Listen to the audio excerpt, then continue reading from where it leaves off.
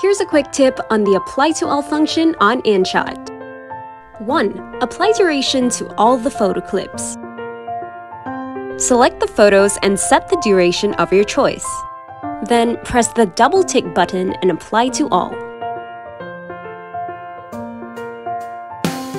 2. Apply transition to all the clips. Press the button between your clips to add a transition. And press the double ticks to apply to all to create seamless transitions.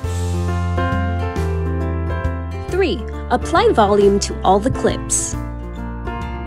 Select volume and adjust the audio level you prefer. Then press the double ticks to apply to all. 4. Apply filter and adjust to all the clips. Select the filter of your choice. Then make adjustments.